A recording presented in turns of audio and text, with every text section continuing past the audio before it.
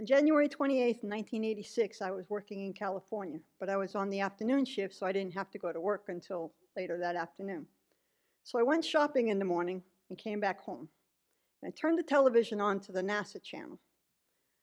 But all I saw was the ocean and the coastline. And I looked at it and said, okay, that's weird. So I went and took a shower and came back. And the same picture was on there, just the coast and the ocean. Okay, something's up here. So I turned the channel to the PBS channel and I saw the exact same picture. I said, okay, something is wrong. So I turned the channel to the CBS and watched Dan Rather tell us about the Challenger, which had exploded right after takeoff, and that probably the 7 astronauts inside would not survive. So there were many causes and conditions that went into this disaster, and I'm going to take a look at some of them. First off, and a very big one, the launch was supposed to go up in July of 1985, not January of 1986. Now think about this. What's the weather in the Northern Hemisphere in July versus the weather in the Northern Hemisphere in January? Forecast for the 28th predicted an unusually cold morning with temperatures close to 30 degrees Fahrenheit, the minimum temperature permitted for launch. The shuttle was never certified to operate in temperatures that low. The O-ring, which is the part that failed spectacularly, used in the joint, would not work properly at ambient temperatures below 50 degrees Fahrenheit, and it was 36 degrees Fahrenheit in the morning of the launch. There was no test data to support any expectation of a successful launch in that condition. The launch was scheduled for 9:38 a.m. Eastern Standard Time, but was delayed for 2 hours to allow ice to melt. Now, an engineer named Bob Eberling in Thiokol, which was the manufacturer of the O-ring that failed, in October of 1985 wrote a memo. He titled it, "Help," so that others would read it. And he was worried about the lack of concern regarding low temperatures and the O-ring. Now, there was evidence of serious O-ring present as early as the second space shuttle mission, which was flown in 1981. And contrary to NASA regulations, the Marshall Center, which was responsible for the rockets and propulsion systems, did not report this problem to senior management at NASA. They just kept it in the little loop between them and Thiokol. Even after the O-ring was designated as a critical one part, meaning that the failure would result in the destruction of the orbiter, no one at Marshall suggested that the shuttles be grounded until the flaw could be fixed. By 1985, with 7 of the 9 shuttle launches that year using boosters displaying O-ring erosion, Marshall and Thiokol realized that they had a potentially serious problem, a potentially catastrophic problem on their hands.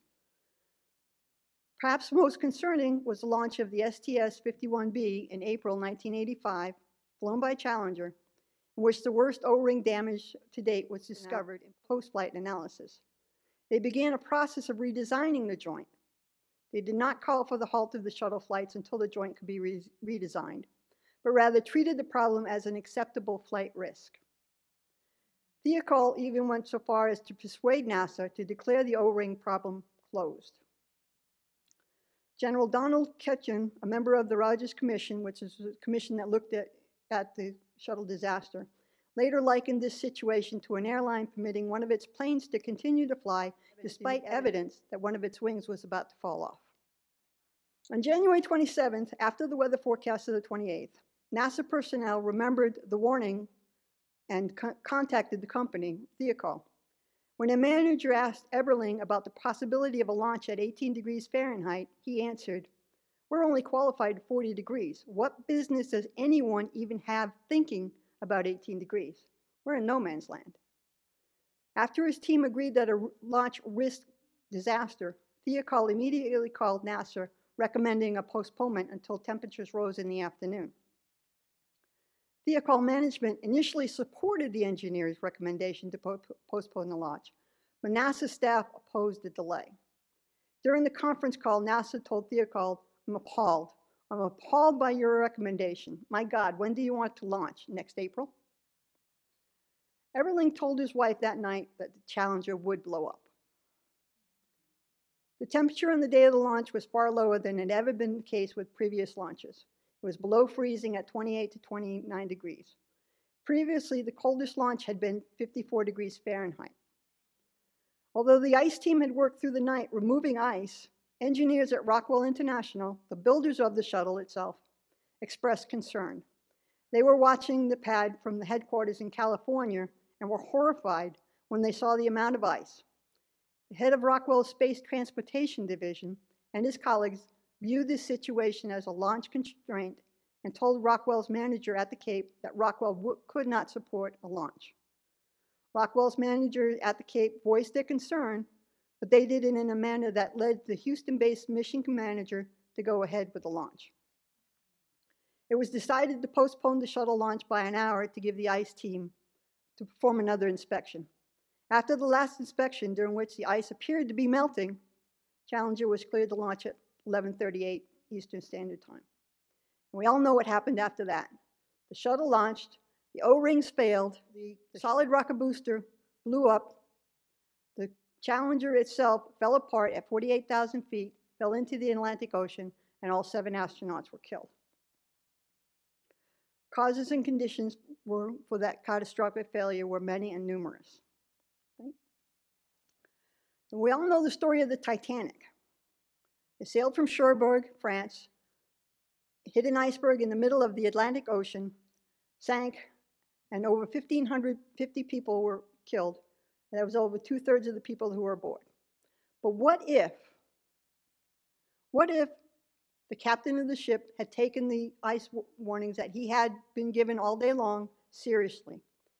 What if the ship had not been traveling at 22 knots? The ice conditions in the North Atlantic for that April were the worst for any April in the previous 50 years. What if the lookouts in the crow's nest had actually had binoculars?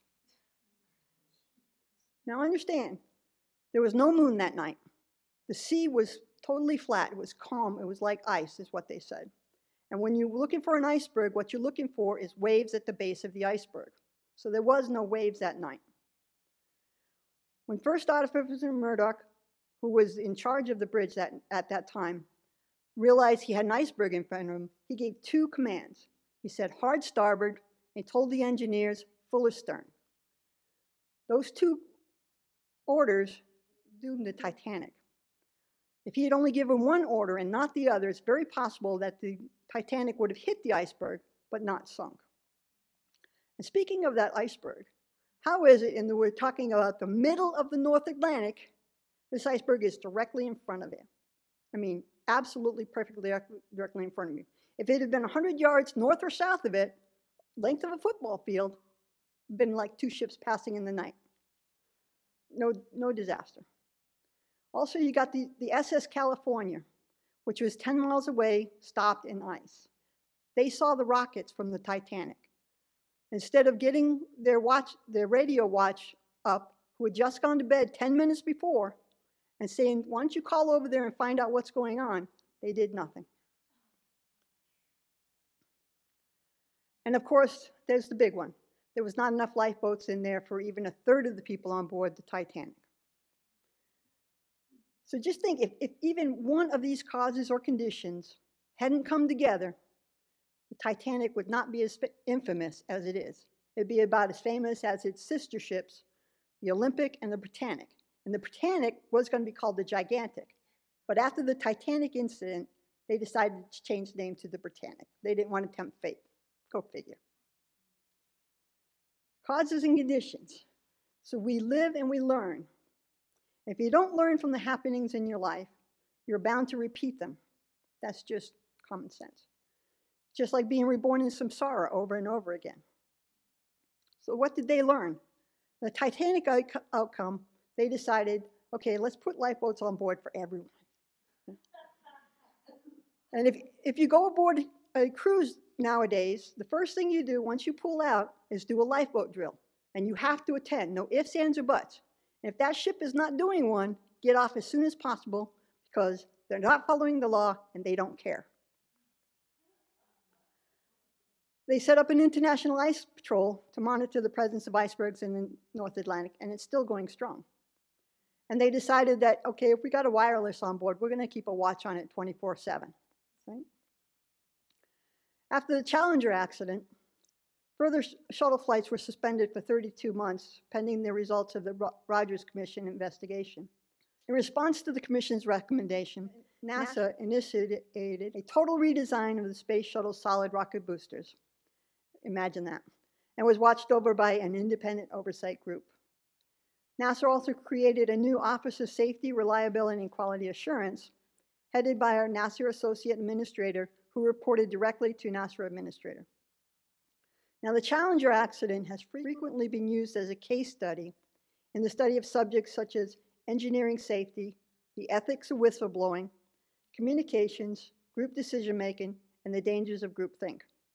It's part of the required reading for engineers seeking a professional license in Canada and other countries. What does this have to do with the Dharma? Causes and conditions.